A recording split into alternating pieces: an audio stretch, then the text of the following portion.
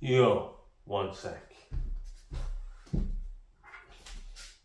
Today, I'm going to review vanilla diarama. And I'm just gonna say it straight off the bat.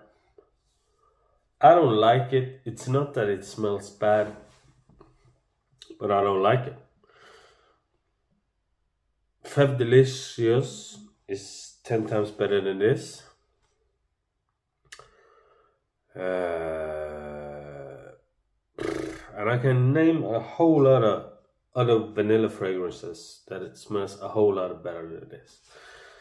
When I looked at the notes, I thought, let me get a sample. This looks great. It got rum, cacao, orange, vanilla, hence the name. But I was surprised when I smelled it that it was no florals. And I think it's perfectly unisex. On the skin and in the air, it smells really great. It don't smell great up close. And you're not supposed to smell fragrances like that. But if I don't like it here, but I like it somewhat around me, I still don't like it though, because I find, as with Fave Delicious, I find it 100% unisex.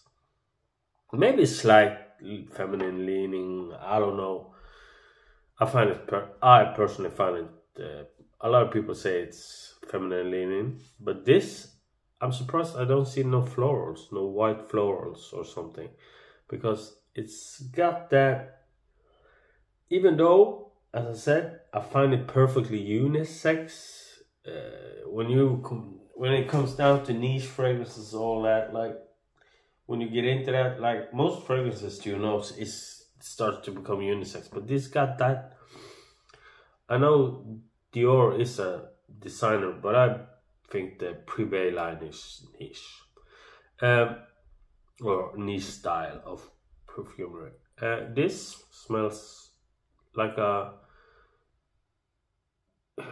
good ingredient designer fragrance that has that feminine aisle touch when you walk into a department store. It smells like muddled of a lot of good fragrances and some bad ones. I don't like it. Like, I like it, but I don't like it. I would never buy this. I would never wear this after the 3-4 wearings I have. It's strong and it's potent. People will like it of you, but most people will probably like this fragrance. You will probably like this fragrance, but for me it's a no.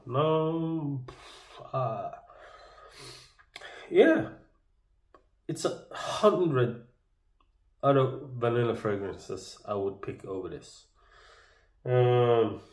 Nothing comes to mind, but probably in a designer niche or designer realm, I would probably pick Baby Cat. Is 100 times better than this. Even Mercedes-Benz